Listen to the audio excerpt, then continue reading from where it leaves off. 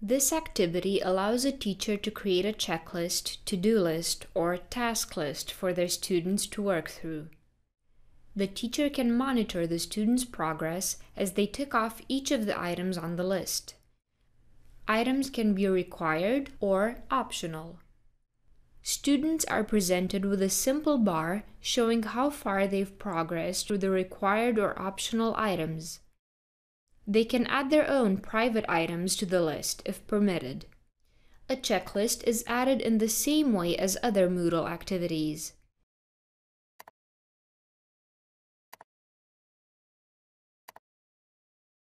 The only required settings are a name and an introduction. The Settings section has a number of options that controls how the checklist behaves. Click on the Show More link to see the full set of options. User can add their own items. If this is set to Yes, students can extend the checklist by adding their own items to it. However, any added items are only ever visible to the student. Updates by defines who can mark items as complete on the checklist. Options are Student only, Teacher only, and Student and Teacher. Add due dates to calendar.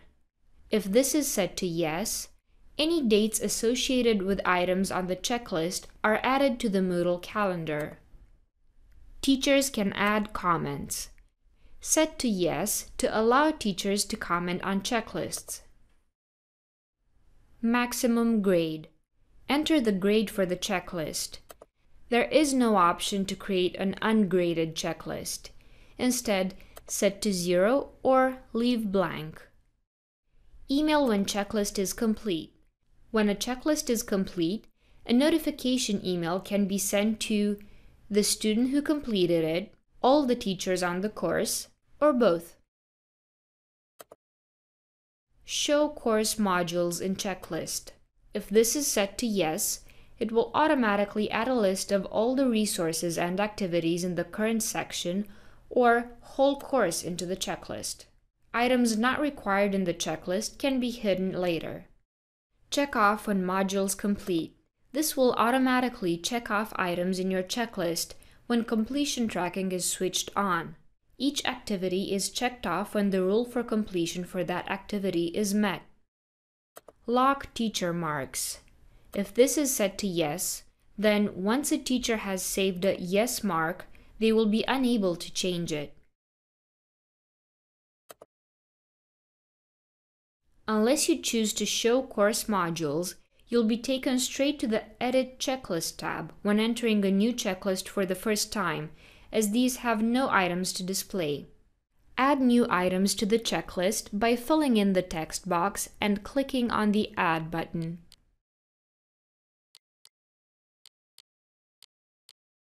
You can switch between the different item types by clicking on the box in front of the item name.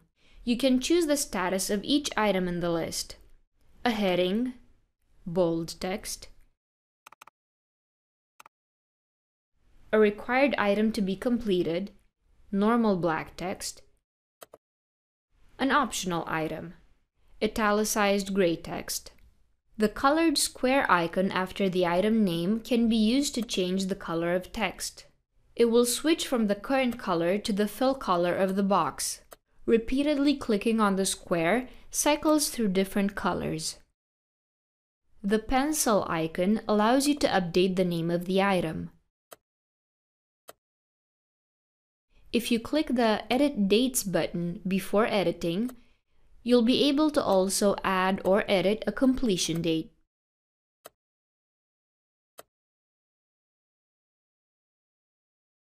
The right and left arrows can be used to indent or unindent the item. The up and down items can be used to move the position of the item in the list. The cross is used to delete the item from the list. The plus sign can be used to add an item below each one of these.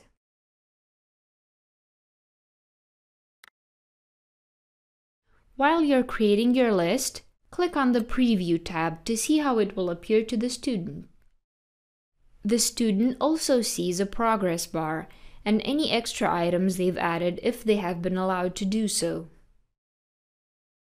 Once the activity is underway, you can click on the View Progress tab to see a table of the progress of all the students towards completing the list. Click on the Show Progress Bars button for an alternative view of the student's progress.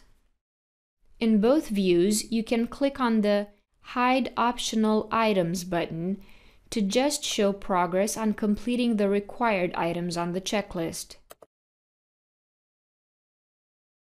Also, you can click on the magnifying glass next to a student's name to see the full view of their checklist, apart from items added by the student which are not shown.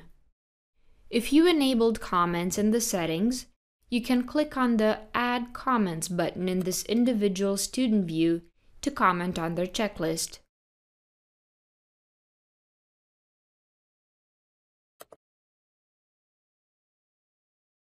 Additionally, there is a checklist block that integrates with the checklist activity.